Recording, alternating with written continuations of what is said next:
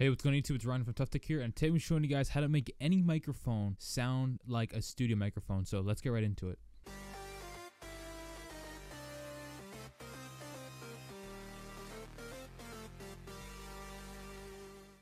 This is the test to show you guys a microphone without the settings.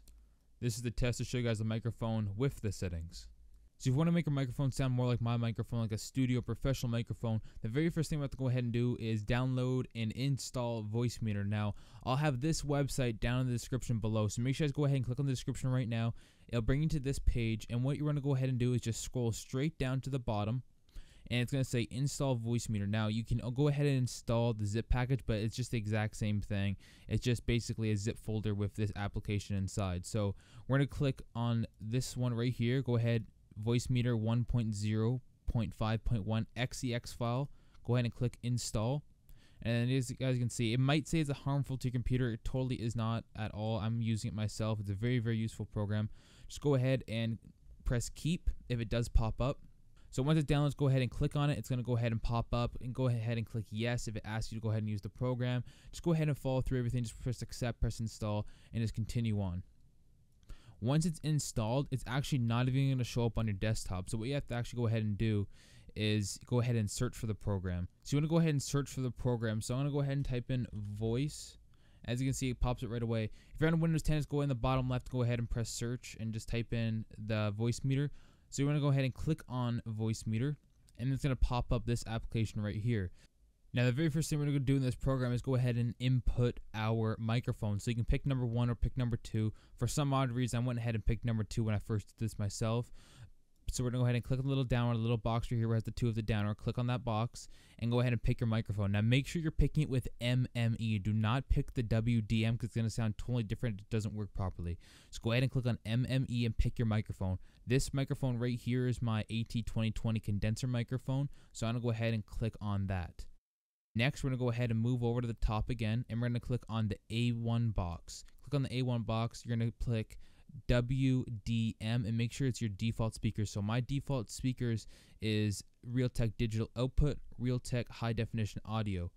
So go ahead and make sure you guys pick your default speakers in WDM. So now what we're going to do to make your microphone actually sound a little bit different, make it sound more like a professional and studio microphone, go back to where we went ahead and inputted the microphone, and go ahead, and this little tiny red square is going to be right here in the middle.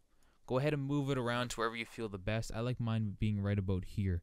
As you guys can see, while I'm moving this around, you guys can see my voice is changing. So as you guys can see, my voice is changed over here. Now my voice is changed over here.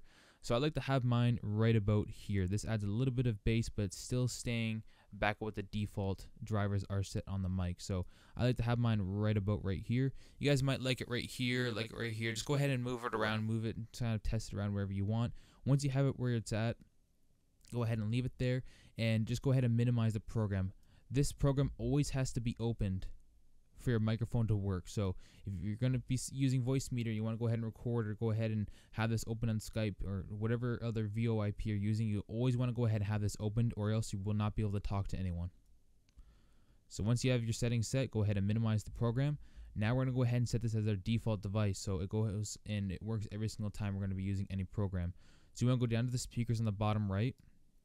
You're going to right click. You're going to go to recording devices, and we're going to go ahead and scroll down over to Voicemeeter output. You want to click on it and press set as default. It's already set as default for mine, so this isn't going to light up for me. Now if we right click on the program, it should not say set as default. Now if we go ahead and click on my other microphone, my actual microphone, if we right click on it, it's going to say set as default and set as default communication device.